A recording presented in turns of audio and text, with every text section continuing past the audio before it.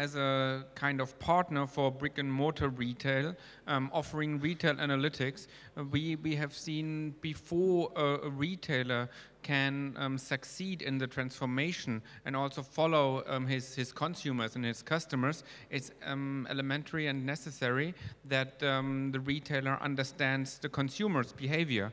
So therefore, the online guys have a huge advantage, because everybody of us is very transparent when he's in the online world. So these guys know everything. So they know how often I'm returning, whether I'm a bouncer, so only for some seconds or minutes on their page, whether I'm buying or not, whether I arrived via Google.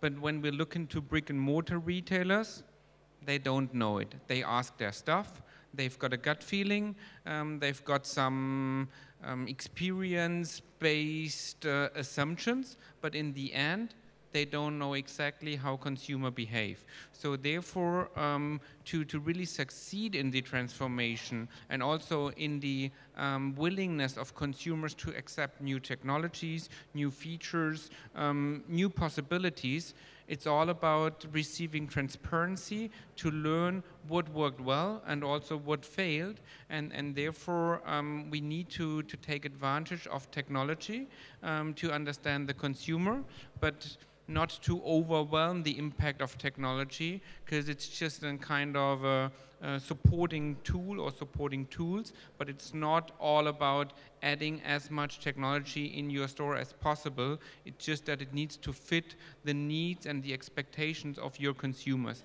and therefore you need to understand your consumers.